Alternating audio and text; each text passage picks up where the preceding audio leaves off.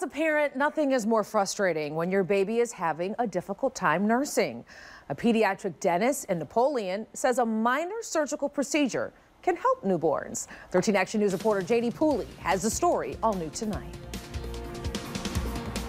Dr. Amy Augustine, a dentist here in Napoleon, is offering a procedure to some of her youngest patients even before their first tooth comes in.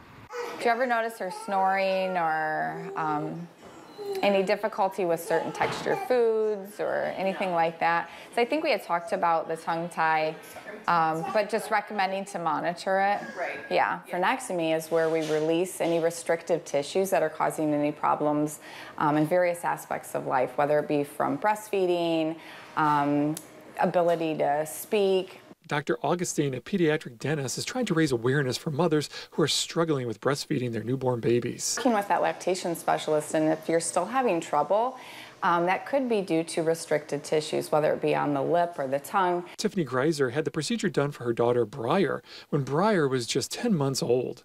We had a hard time latching, and she was very gassy. She would sit up, out of her mouth. Briar's father, Cody Smith, says they were not getting the help they wanted from their pediatrician.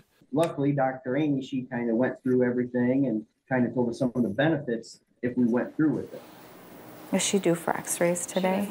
For the procedure, a light scalpel laser is used. We use this a little baby swaddle, and the babies do very, very well with the procedure. They don't put her under. They do a knee-to-knee position with another doctor or like a nurse, and she was done in a few minutes. Beautiful smile.